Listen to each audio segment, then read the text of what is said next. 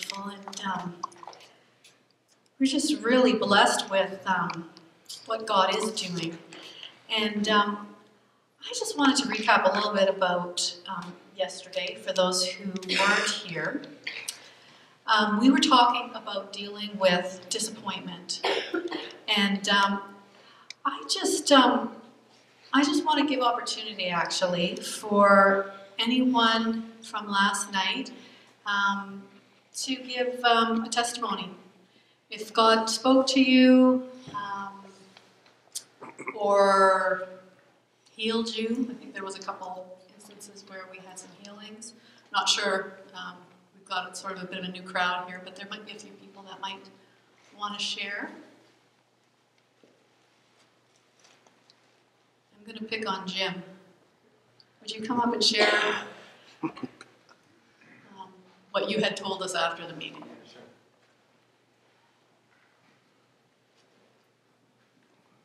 We had an opportunity to just lay what was we were dealing with before the Lord, issues of disappointment or any unforgiveness. So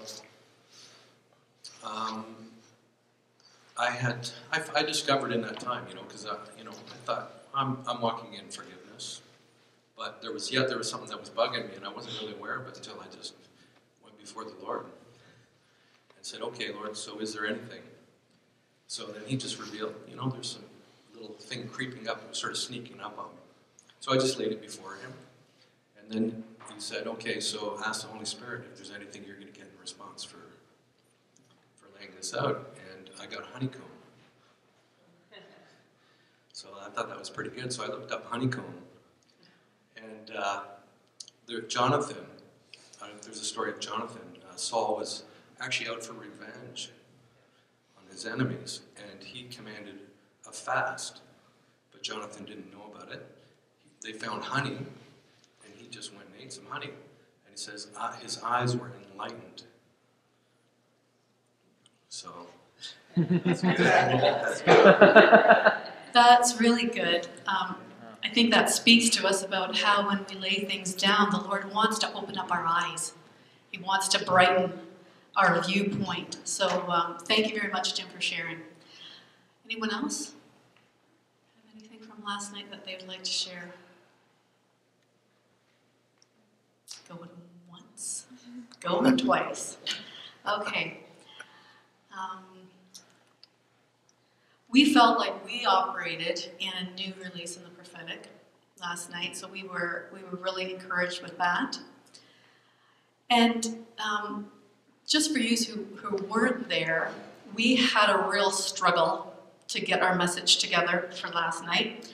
And we turned this way and that way. I think we wrestled for about 12 hours, maybe. The 10th hour, the 11th hour, it was pretty obvious the Lord didn't want to fit into our framework. But as I shared last night, Bonnie had given us a word that the Lord had said that it was a wrap.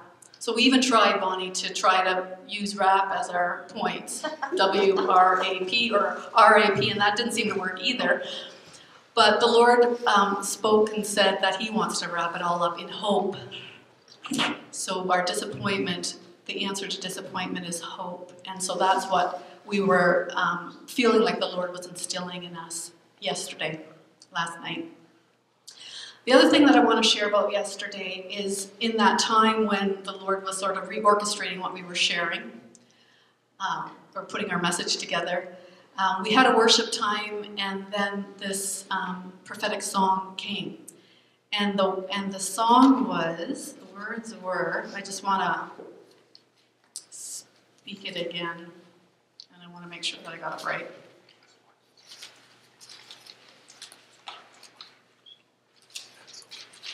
Yeah. And there was more to it, but we didn't record it, so I don't really remember all of it, but this is the main point of it. He said, "It's a simple word. I am who I am. I am who I say I am. Lift your eyes above the storm. I am who I say I am." And He does what He'll say. He does what He says He'll do. So I just wanted to reinforce that tonight, that we're going to start off with that. And then while we were sitting here tonight, I'm just going to say this now, it could maybe fit in later, but I might forget later.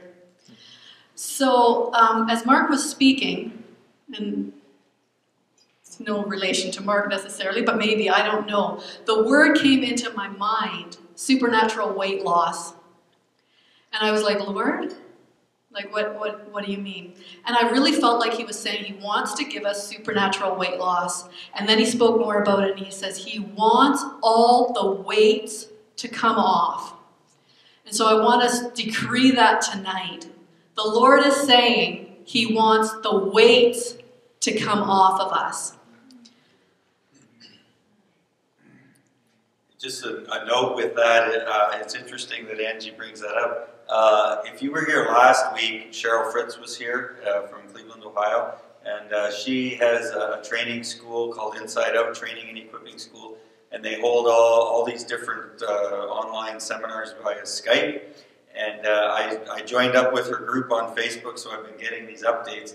And I think it's tomorrow night, they are doing a seminar on Inside Out through one of their trainers is teaching on supernatural weight loss. So if you're interested in that, and it talked about, actually, are you losing your hair and you don't know what to do? I thought, well, maybe I could go to that one. But but there was a few different things that had to do with our physical bodies that, you know, often we just think, oh, well, that's just the way it is.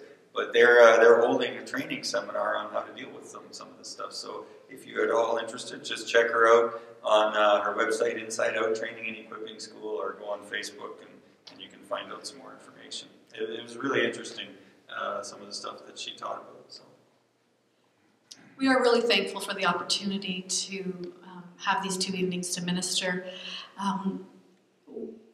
Our involvement at the Christian Link here has been very instrumental in the Lord reviving us, resurrecting us, and we're just really grateful.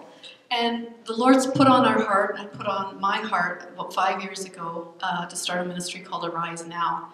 And it feels like it's time now. It's time to arise now.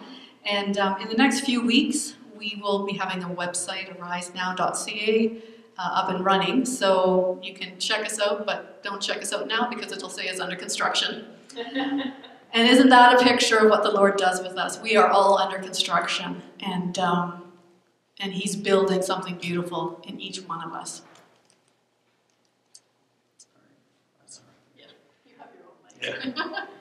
Okay, I want to start off tonight by just sharing from an experience that I was having yesterday afternoon. And we kind of came to the place yesterday in the preparation for all this to just say, well, Lord, we're going with the flow, and we're not going to have it all ordered just the way we would like. And so I went and laid down on the couch and turned on the TV, watching. I had recorded a hockey game. I caught up a bit on that. And then I like to watch a show on TV called The Voice. I don't know if any of you have ever watched that show or if you've heard of it. And so I had recorded last week's shows and hadn't watched them yet. And I really like watching them in the recorded version because I can skip a whole bunch of stuff and I just get to see the performances. But what happens in me when I watch that show, and I think the reason why I really like it, is because when somebody is living out or trying to live out their dream, and the gift that God has put within them is being put out there, there's something in me that just connects with that. And so yesterday, I'm watching this show, and there's some things happening on the show that are just causing me to weep. And I'm going to share 2 examples because I really think that what was rising up in me and what was really connecting with my spirit in what was happening in this show is a picture of what God is doing and wants to continue doing in an increasing way within the body of Christ. So, if you're not familiar with the show, they bring a singer out on stage, and there's 4 superstar coaches, they call them. They're all professional, full-time singers. And they are sitting in chairs, and they're facing, like the stage is there, and they're facing this way. And then the person starts to sing, and if they really just hear, it's all about the voice, right? They can't see what the person looks like or what they're doing on stage. And if they really like them, they hit their button, and the chair turns around. I want to interrupt for a minute. I would turn my chair for you, Mandy. Yeah. Oh, yeah. Yeah, that was awesome. I would too. You'd have a 2-chair turn for sure. Probably about a 40-chair turn. Your voice is just amazing. I could just sit and listen to it all day long. It was just beautiful. So it's just, and again, it's just seeing the gift of God being used, and it just is beautiful to see when God has given someone a talent and truly a gift, and they're using it for His glory. So bless you in that. Yeah. Thumbs up. Thumbs up. So anyway, this girl, young girl, she's in her teens, I don't know, she's 16, 17 years old. She comes out and she sings really well, but sometimes they don't get any chairs to turn. And they play, as soon as the song's done and no chairs are turned, they kind of play this kind of sad music. And your heart just kind of goes, oh. So she's standing up there, and it's just this really tough, difficult moment. But the coaches turn around then, and they start asking her and giving her a bit of feedback. And one of the coaches' names is Pharrell Williams, who sings a song called Happy. You know, if you're like a room without a roof or something like that. I don't know. I don't know all the words of that one. Clap along if you feel. Anyway, it's a really kind of upbeat, happy song. And she says, you know, I actually practiced that song, and I was thinking of doing it. And then Pharrell's sitting there. The guy who sings it says to her, well, just go ahead and sing it. And Christina Aguilera sitting beside him says, Pharrell, you go up and sing it with her. So he goes up, and the band gets going, and Pharrell starts, and then he's over to her, and they're going back and forth, and here she is. She was rejected, because no chairs had turned around, and all of a sudden, she has been put in this moment where she is singing the song that she wanted to sing with the guy who professionally recorded it. And there's something in that moment. It's just like, oh, this is just so beautiful.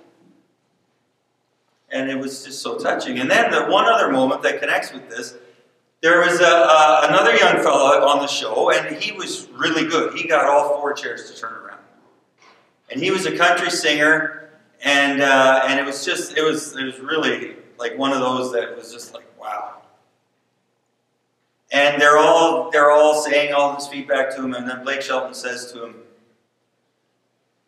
you have a gift that no one else has in country music, and all you need is someone to go and introduce you to Nashville.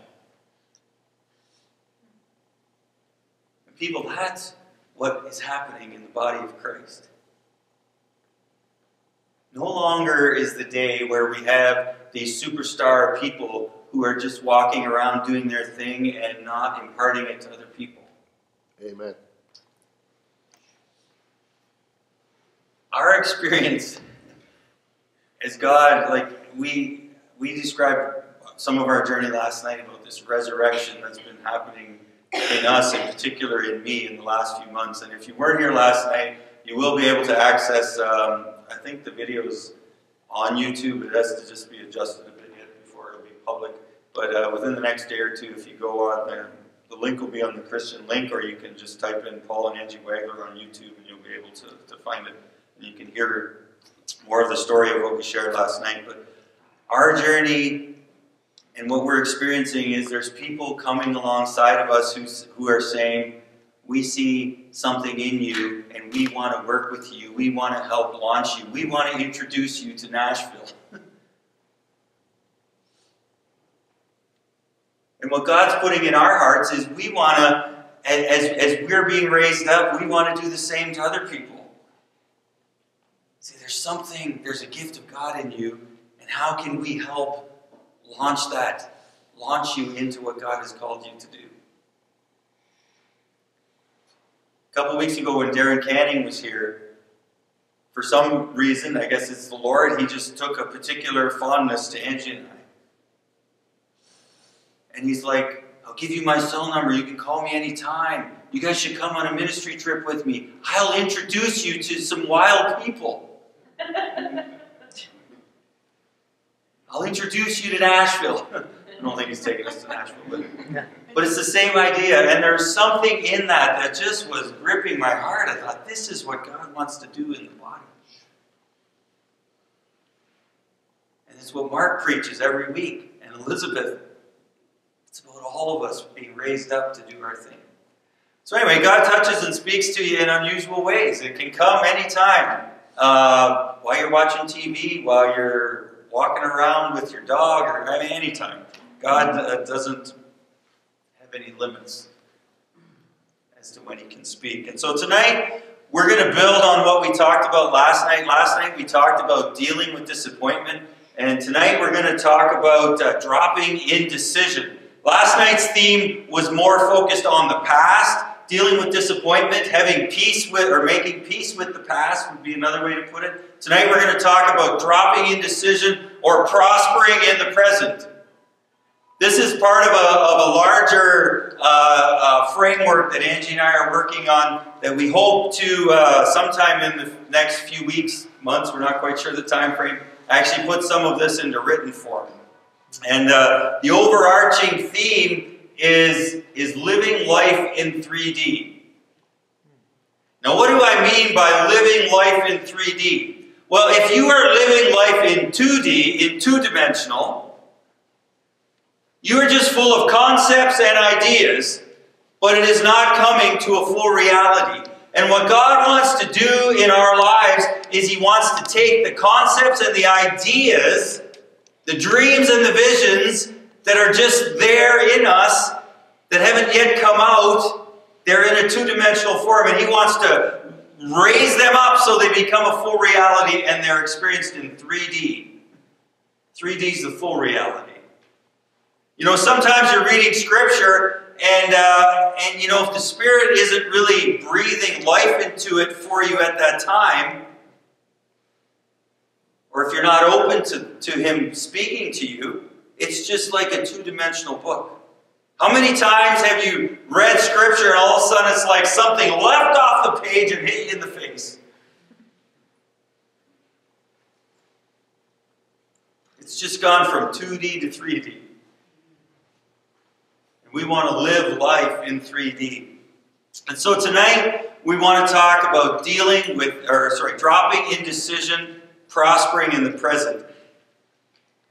This particular theme is probably one of the things that I am most passionate about.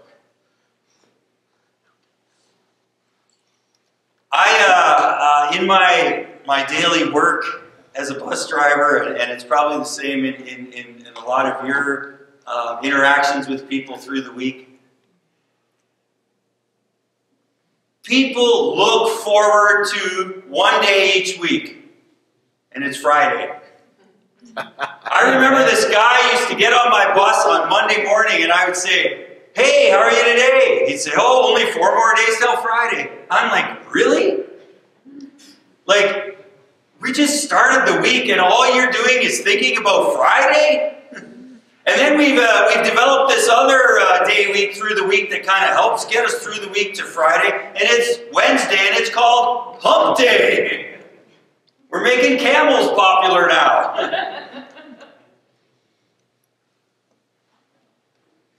And so somehow in the mindset that goes with TGIF, thank God it's Friday, is that we miss what God wants to do today.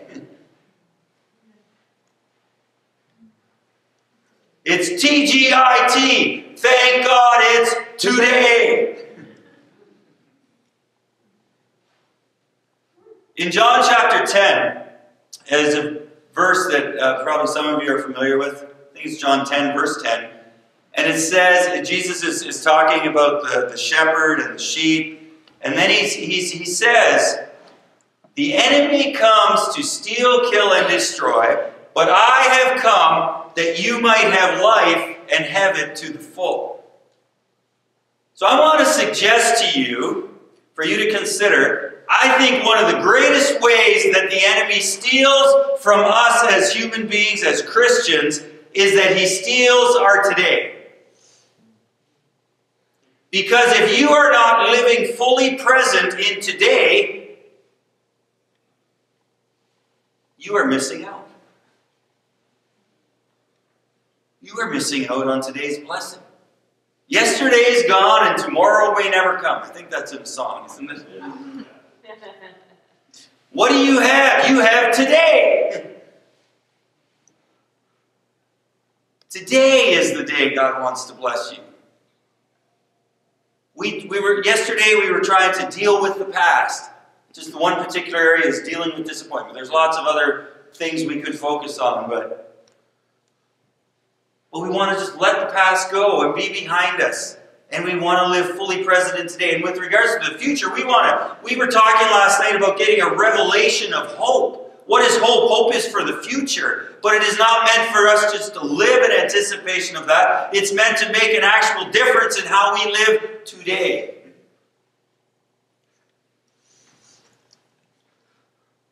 Hebrews 4 verse 7 says, "Today, if you hear his voice, do not harden your heart." It's not yesterday. It's not tomorrow. It's today. God is speaking to us today. Interesting verse, when I was pondering this, that I discovered in 2 Corinthians chapter 6, verses 1 and 2. It says this, "As co-workers with God, we urge you not to forfeit the grace that you have received." Remember that. He's saying not to forfeit the grace that you have received. Then he says that in the time of God's favor, I heard you. In the day of salvation, I helped you. And then Paul declares to them, "But I say to you, now is the time of God's favor, and now is the day of salvation." When is now?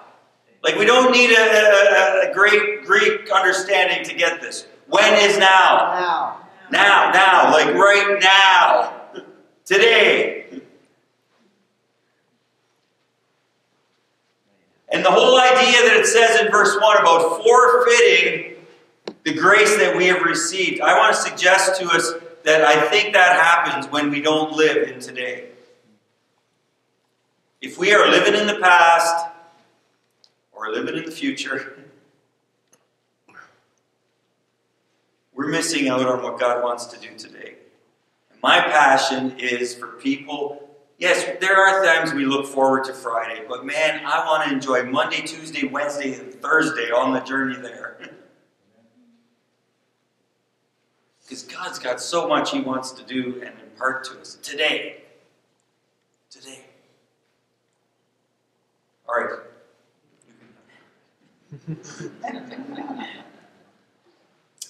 Well, part of that is we're going to transition and talk a little bit about purpose. God has a purpose for us. And it really is linked to our inheritance. Jeremiah 29:11 says, "For I know the plans I have for you, declares the Lord. Plans to prosper you, give you a hope and a future." Ephesians 1:18 and 19 talks about our glorious inheritance. Do you have that one? Yes. Why don't you say it? What's that? Can you say it? Yes. I just got to go to that spot on the hard drive. I could look it up. I pray also that the eyes of your heart may be enlightened, in order that you may know the hope to which He has called you, the riches of the glorious inheritance of the saints, and the incomparably great power for us who believe. Thank you. So in our purpose, God wants to, like I said, it's linked to inheritance. So let's think back to the children of Israel. Where were they? They were in Egypt. They were in slavery. And God sent a deliverer, Moses, and brought them out. There was a wilderness process, but eventually they got to the promised land. And that was their inheritance. That was their promise from God. And He had a purpose for them. He had a land for them to live in. He had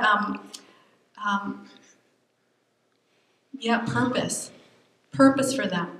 And when we were talking about some of this, the question that came to mind was, what wars against the purpose of God in our life? Who is He calling us to be? And there's a lot of things that could war against it, but we're going to narrow in on one, and it's double-mindedness. James 1, 6-8 tells us about the double-minded man who's unstable in all his ways. I think you were going to maybe say a little bit about that. So as I ponder the whole idea of double-mindedness, if we're indecisive, it's something that we want to drop. But there's so, as I observe my life and lives of many Christians around me, I think there's a lot of double-mindedness within the church.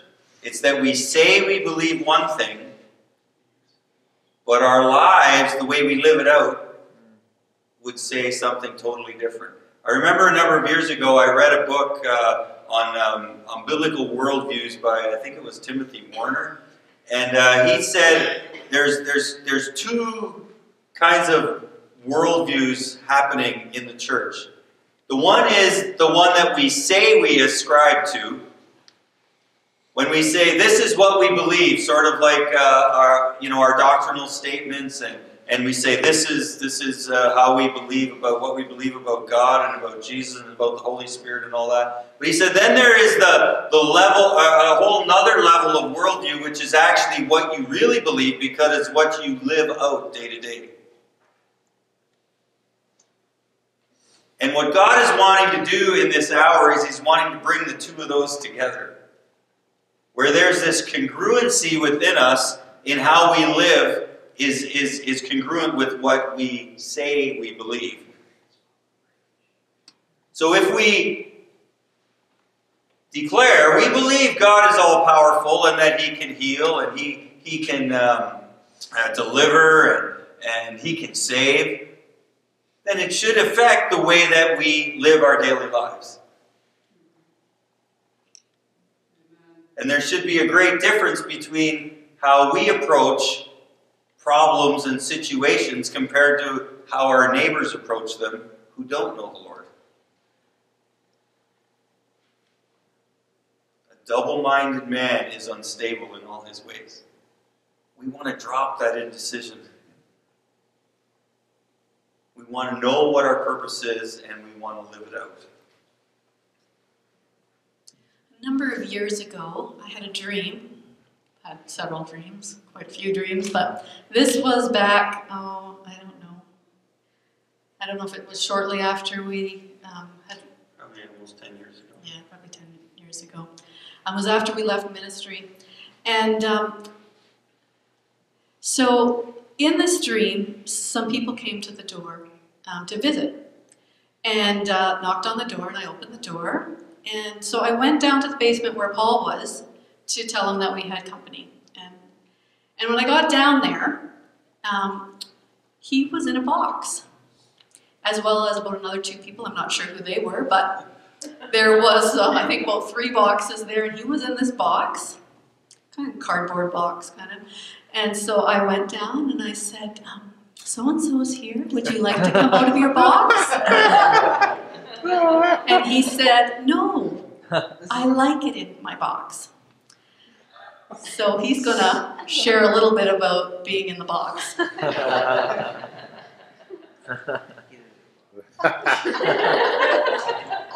Activate. Angie told me this dream and told some others who we were relating more with at that time. And it was pretty clear to all of us that this dream was actual fact. I was in a box. And I really did like it in the box. It was safe. It was comfortable. We had, as we shared last night, had been in ministry, stepped out in 2001 from that, and kind of gone into this kind of wilderness place. And because of probably some hardness in my heart, I was good in my box. So when Angie shared how in the dream she knocked on it and asked me, do you want to come out? And I said, no. I was like, yeah, I can. That's right. That's the way I feel. I knew conceptually that it would probably be the right thing to do would be to get out of the box. But I didn't really want to get out of the box. We had some times of prayer together with some others. Don and Sharon were part of that. And there were times of praying for me to get out of my box, and probably there was times I maybe partially got out. But the full getting out of the box didn't happen until 6 months ago. And if you want to know what happened there, you got to watch the video from last night, because I'm not going to tell the whole story again tonight. But it's the word of the Lord. One word from God can change your life. Amen. One word from God blew up my box. and I'm out of it now.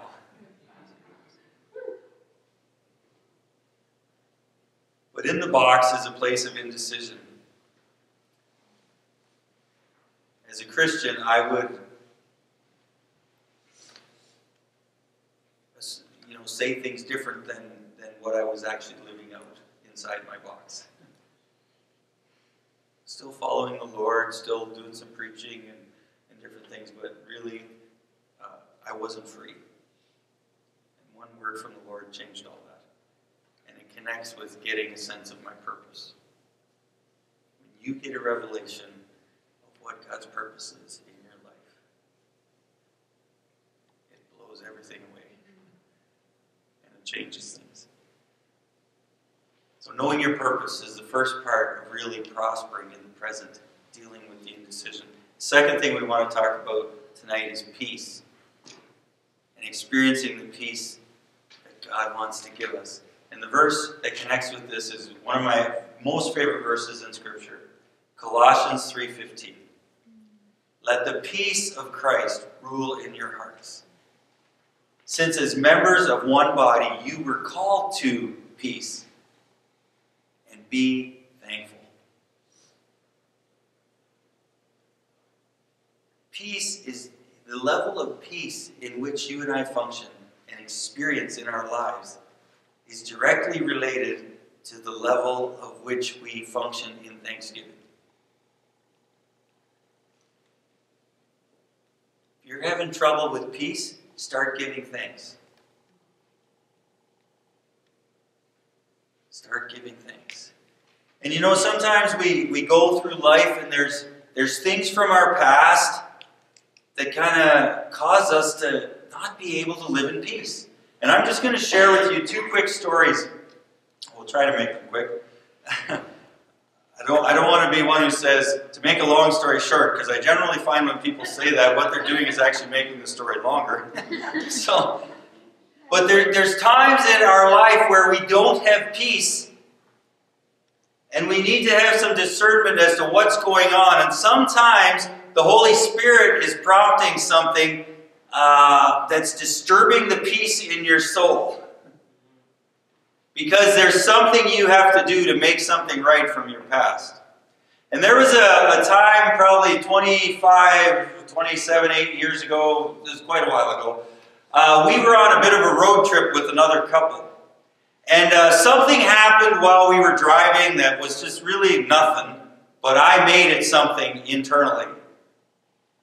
And I got really kind of just like, bent out of shape. Bent out of shape. That's a good one. Thank you.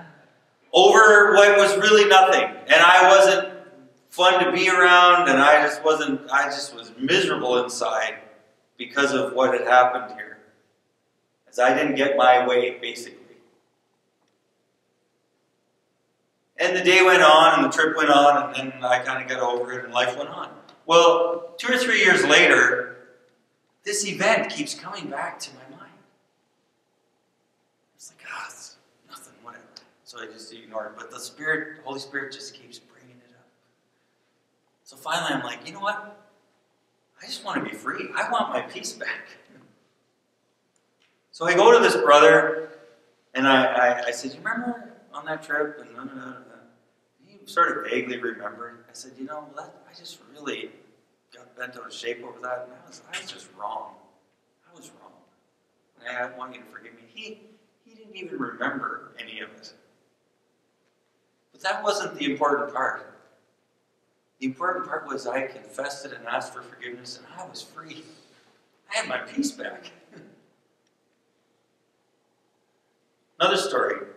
I was a truck driver for a number of years, and when I started my truck driving career with Air Transport, I didn't have the best start. Within the first several months, there was, let's just say that overhangs of buildings were not my friends. I was on delivery, so I always having to pull into restaurants and stores in tight spots, and there was, within probably the first 6 or 7 months, I hit 3 overhangs on buildings. And I could tell you exactly where each one of those are today. Because I remember. Hopefully they're fixed by now. Yeah. And then shortly after that, also within the first year, I was driving, it was December 22nd, I think, 1987. I was driving one of the... 21st. 21st, thank you. And not that really matters, but anyway. I was driving one of the newer trucks. It was only a few months old. And I was going up a road, and I went into the ditch, and I laid it on its side. And it wasn't, there was some damage, it wasn't horrible, but it was still, I had this accident, and I mean, I was just like, I was devastated. I remember, this was the days, I was telling one of our kids about this the other day, and the younger generation today doesn't have a concept of what life used to be like before we had cell phones. So I said, I put this truck in the ditch, I had to walk, I was out in the country, I had to walk to the closest farmhouse, so that I could call my company and make touch with people. And they're like, really? You had to walk up to a stranger's house? I'm like, yeah, that's how we did things back then. It's not even that long ago. But, not that long ago. I tell you, I just want to, because part of this story really connects with last night. And we talked about disappointment. When I got home, Angie didn't know what had all gone on because I didn't have a phone to text her and say, hey, I've had a bad day or whatever. And I got home and she wasn't home. She was over at my sister's place, and I called her and I'm telling her what happened, and I just started weeping on the phone. And it's just like the disappointment in myself. We want to be able to move past those things. So that was what we were working at last night. So I was called in to the office. And they said to me, you've had a few different things here, and stats show that if the people have a bunch of things like this, they're going to have a big one.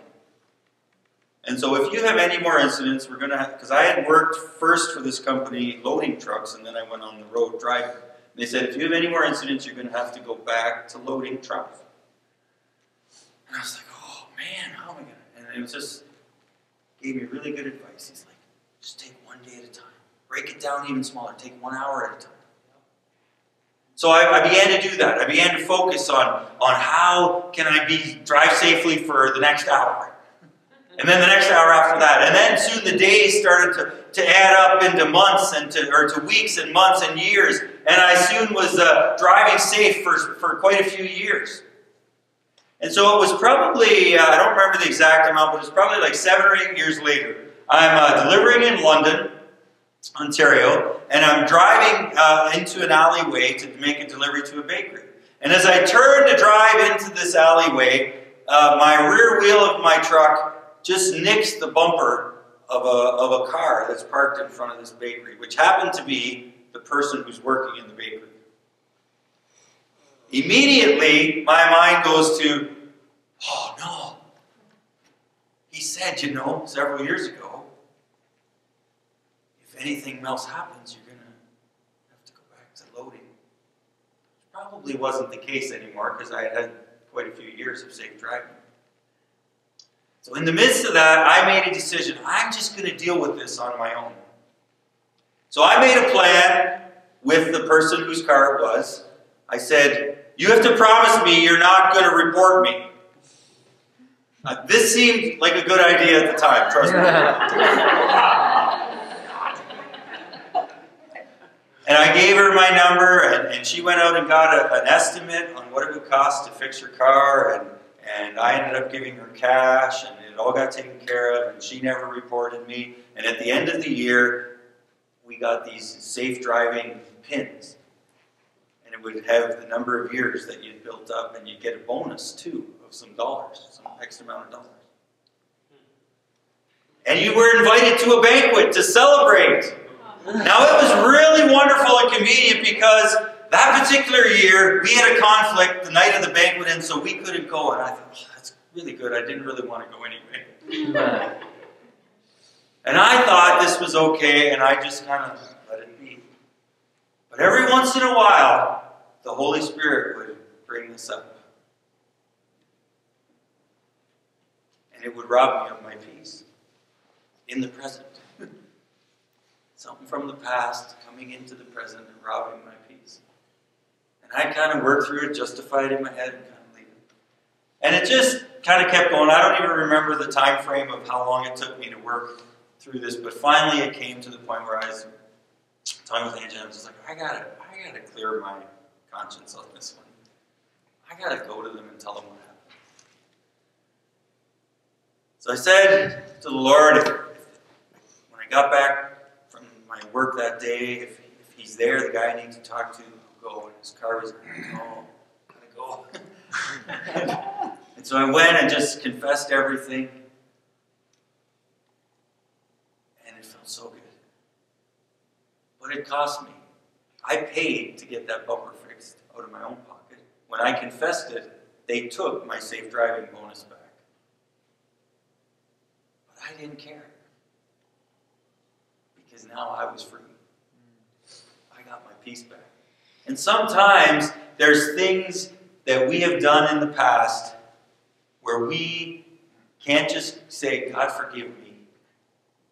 We actually need to go to a brother or a sister or an employer or somebody. And we need to make some restitution. We need to ask for forgiveness. And it's when we do that in those moments that we can truly once again prosper in the present. We're dealing with that stuff. And we can receive the peace that God wants to give us. Just want to say on that one too, we know the story of Zacchaeus, and I'll just say a little bit in case you don't know the story of Zacchaeus. He was a tax collector, and in Jesus' day, they would take more money than what they were supposed to take from the people. And Jesus was coming to town, and Zacchaeus really wanted to see him, and he was a man of small stature, so he climbs a tree so that he can see Jesus. And when Jesus sees him, he says, Zacchaeus, come down. I'm going to come to your house. And Jesus did go to his house. And Zacchaeus was so impacted by Jesus. Jesus didn't talk to him about what he was doing, but he was so impacted by the presence of Jesus that he said, you know what? This day I'm going to give back to everyone that I've wronged 4 times the amount that I took. When we meet Jesus, there's something that changes in our hearts. I just wanted to inject that. Good biblical example of what I was talking about. The next thing we want to just focus on for a little bit is that helps us to drop indecision and prosper in the presence. Present is the presence of God. You know, there's a verse in Psalms 16:11 that says, "You will make known to me the path of life. Your presence is fullness of joy." Is that not what we desire every day, is fullness of joy? You know, in 1 Peter 1:8, it says, you have seen... what's the first part of the verse? Oh, it's not coming to me. But the end part of the verse is that you are filled with the inexpressible and glorious joy, or some translations say joy unspeakable and full of glory. Joy unspeakable. Joy that is inexpressible. Isn't that awesome? It's joy so good we can't even speak about it. And where does it come from? It comes from the presence of the Lord. So it's learning to live in the presence every day. Being filled with joy. I am so, I love it that we are blessed with these wonderful things. Joy unspeakable and full of glory. Inexpressible. The peace we were just talking about in Philippians 4 verse 6 and 7, it talks about that you do some things, giving things over to the Lord, and you're going to be filled with a peace that passes understanding. It's something you can't even comprehend, so don't try to, but just receive it. Peace that passes understanding, joy that's inexpressible. These are the gifts that God wants to give us. What a good and wonderful Father we have. What does joy look like? Just think about it. You know, sometimes we read stuff or we hear stuff, but get a picture of what does joy really look like. And there's been times in my life where I'm more on the depressed end, or have been, and I don't laugh near as much. But when I am happy and I do laugh, I have a real cackle that I get made fun of. I have a nephew who can actually imitate me quite well, and my kids sometimes, like if I really get going, they're like, "Oh, she's crazy again," and maybe there's some truth to that. But I tell them that we all need at least 5 minutes of belly laughter a day. So I encourage you, think what joy looks like. Envision what joy looks like. There's a scripture, and I think it's in Luke, where it says, and Jesus was full of joy. You know, it's like, what did that look like? You know, let's not just let some of that just go over our heads. Let's meditate a little bit on that. What does it look like? When I think of the presence of God, when I was thinking about that, I thought, you know, the phrase bread of his presence came to mind. And I don't know how many weeks ago it was, over a month ago maybe, 5 weeks ago, I had a vision, an image during worship here of bread. I thought it was snow, but it was bread, the bread of his presence. And I have to think about the Old Testament where the Lord provided daily bread for the people. Manna came every day. And we need to have that daily relationship with Jesus, that nourishment every day. That's really. I heard somebody say once, in the natural, if you don't eat, you starve. We have a physical hunger that would, where we notice it. But if we don't eat in the spirit, it kind of goes the other way. We can starve and not realize we're starving.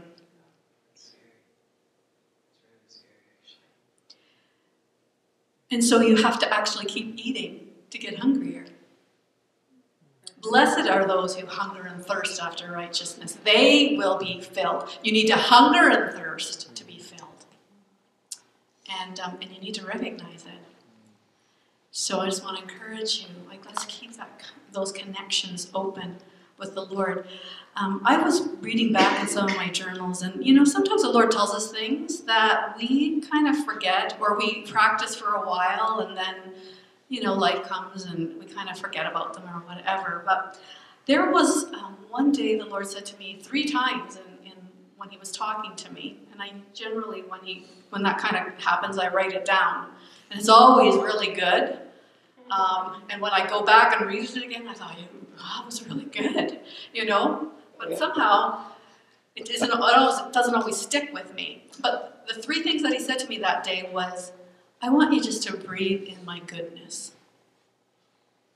Breathe in my goodness. He's good. Breathe it in. So what I thought, okay, well, what I'm just going to do is I'm going to breathe it in. So it's like, Father, I'm breathing in your goodness. Big breath. And you know, when I would do that, like when I would be troubled about something or whatever, I just lay down on the couch and I'd say, I'm just breathing in your goodness. And I'd take some deep breaths, and it would all dissipate. So I'm going to just lead you through that. So if you want, you can have your eyes open, but if you want to close your eyes, I just encourage it, focus on Him. And Father, we're just breathing in your goodness. Breathe it in. Father, I am breathing in your goodness.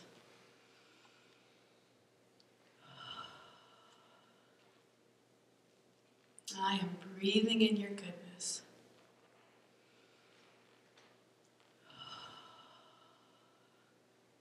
I don't know about you, but I am feeling pretty relaxed and pretty good. Carry on.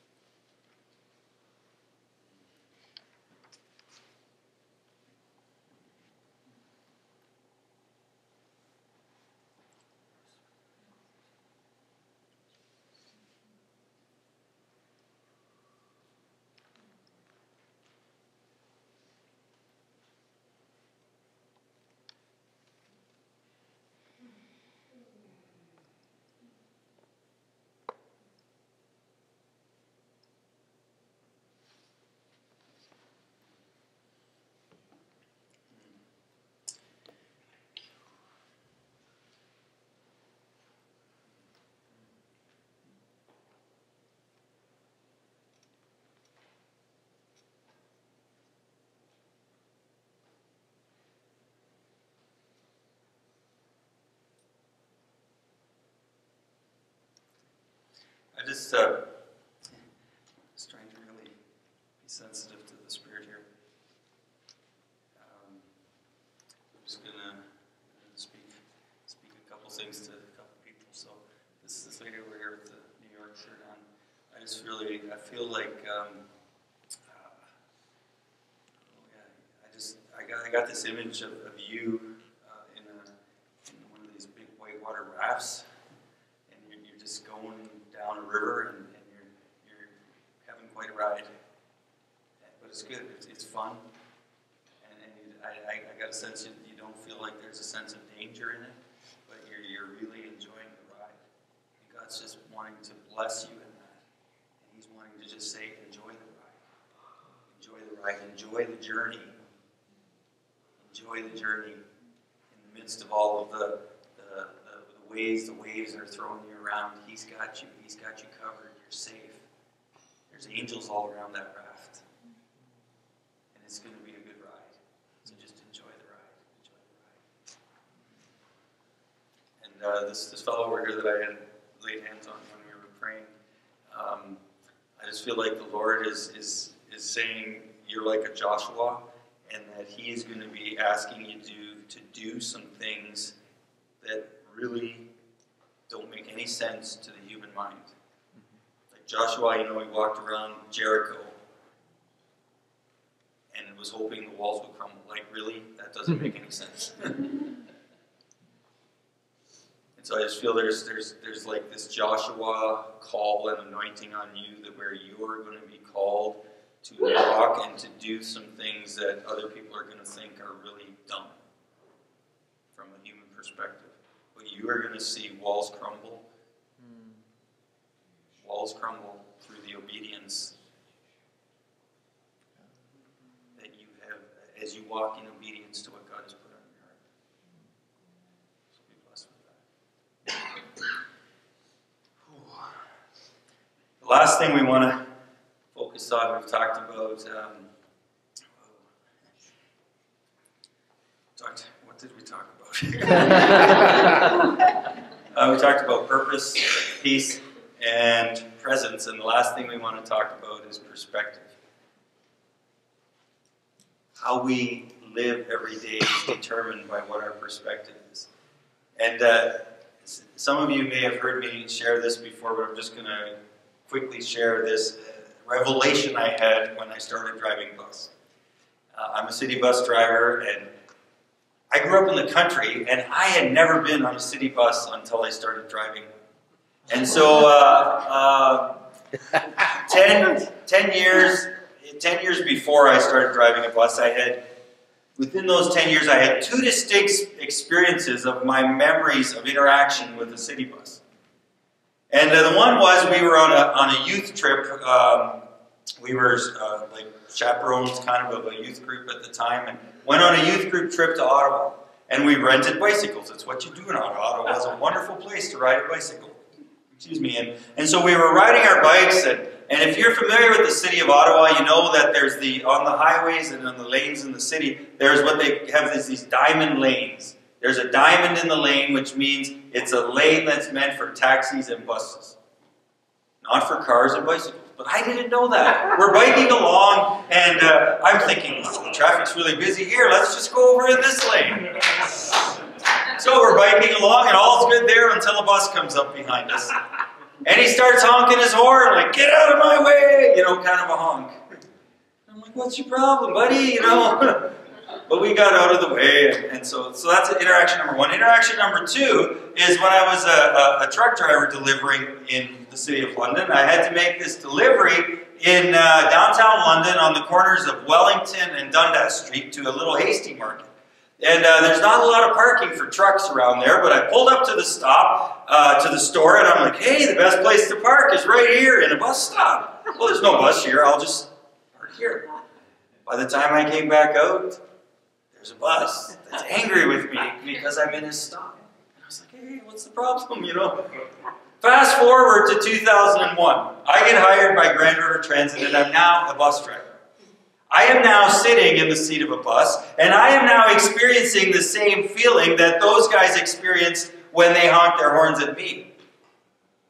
I'm discovering people that are doing things that they're not supposed to do. They're parking in bus stops. There's certain areas in the city where only buses can turn right or left. But all of a sudden I realized the world looks different from the seat of a bus. And I realized this, and remember this phrase because it will really, it'll just benefit you each and every day. It's this: where you're seated determines your perspective. Where you're seated determines your perspective. When I got seated behind the wheel of a bus, I had a totally different perspective on those situations. So where I'm seated determines my perspective.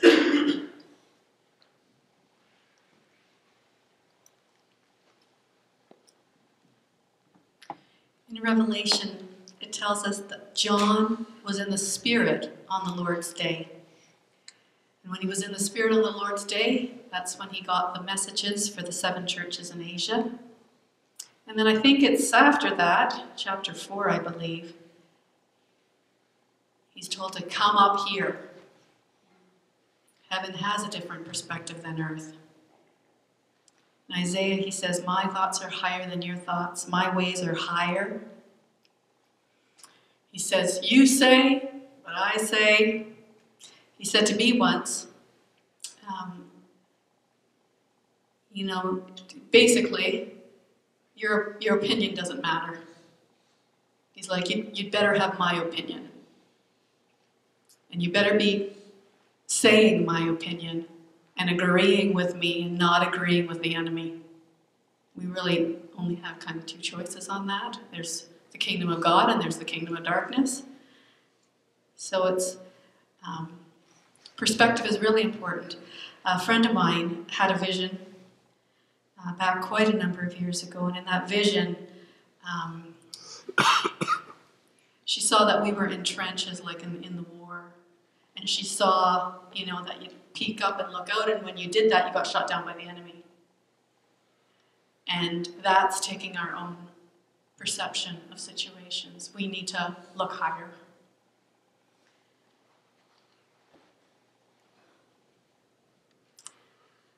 The story that I want to tell is from the Old Testament and then how God spoke to me through that.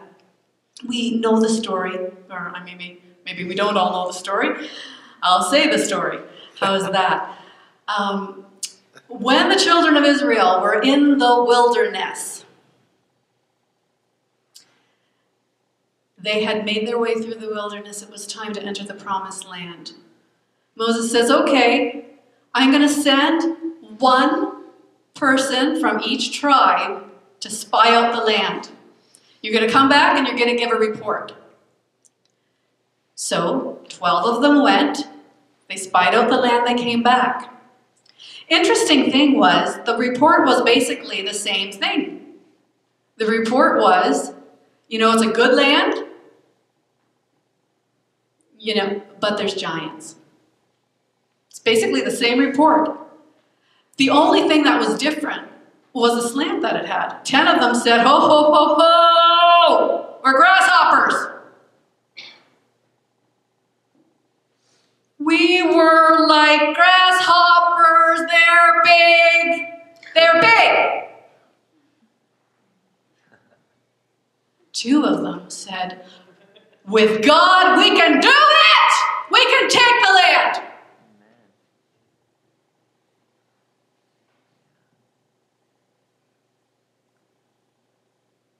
But what is in your heart will determine what you align to.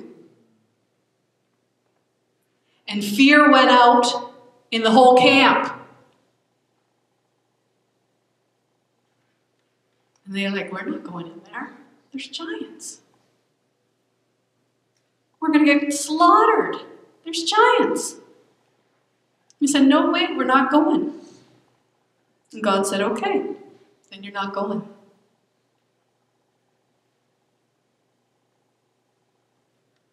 There's a verse in Deuteronomy that says, if you can see it, you can have it. The opposite of that is, if you don't see it, you can't have it. God's given us a lot of promises, but whether they're fulfilled will depend on how you view it. Really important to agree with what the Lord says and to change our perspective if we're not in agreement. So that's the first part of the story. Second part is 38 years later, to come back to the same place. They'd have been in the wilderness maybe about 2 years and God wanted to bring them in the land. So now they're in for about a total of 40 years till it's time to enter, till that whole generation of unbelievers who were God's people died in the wilderness. So now the children of those unbelieving children of God get back to the gateway to get back into the promised land. 2 men. 2 men.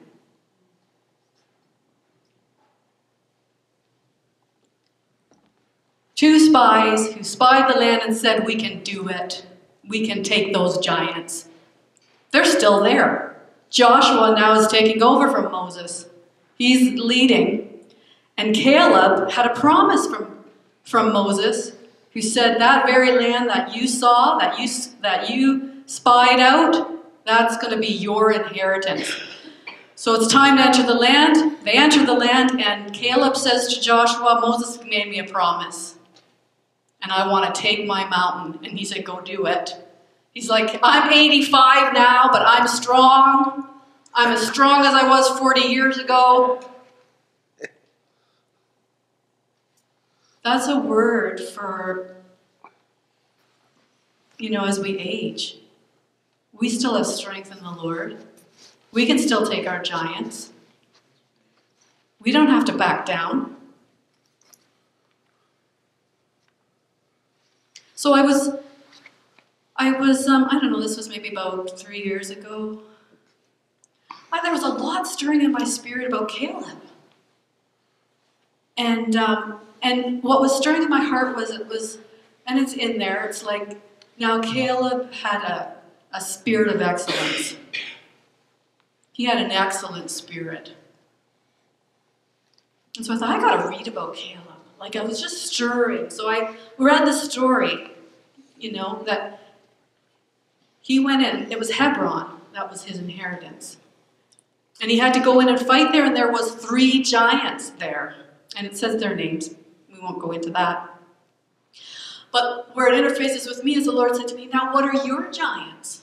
What are your 3 giants? And I knew immediately what 2 of them were.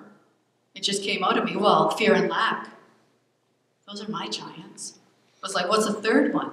And I started just sort of saying stuff. Like, I don't remember what it all was, but all of a sudden it just really hit me as I was just kind of rehearsing some thoughts. Oh, it's the big one, unbelief. Fear, lack, and unbelief. Those were the giants that want to keep me from my inheritance. I'd encourage you to ask the Lord, what are yours? Maybe we'll take some time to do that too.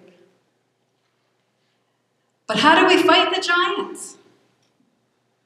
We don't want to partner with those spirits. How does those spirits affect us? Well, fear wants you just to partner with it. I'm scared. I'm not going to do that. Look what's going to happen if I do that. We don't want to partner with that. We want to partner with the Lord. We want to believe what He says, and we want to do what He says. It's about obedience. So I'm just going to lead us through a little exercise here. I just want us to quiet ourselves and just ask the Lord, what are my giants?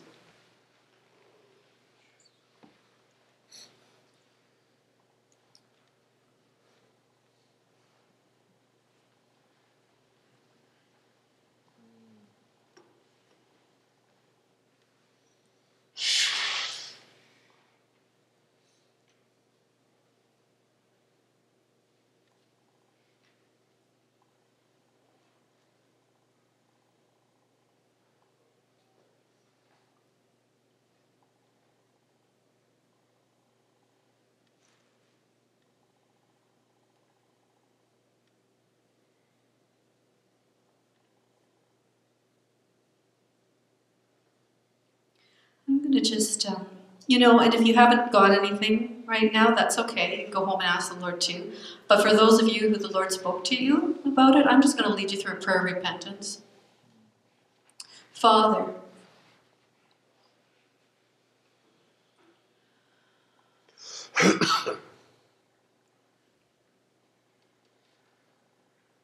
I confess that I've partnered with the enemy in the way I think. And I don't want to do that. I don't want to be that. I want to do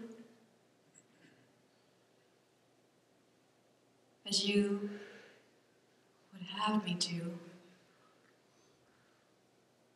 And I break my agreement with whatever the giant is. I break my agreement. I thank you for your blood, Jesus.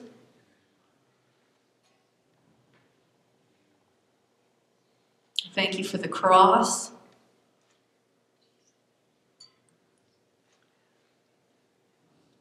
And as Joshua said, I choose this day to serve you, Lord. And I ask that you would open my eyes to see from your perspective.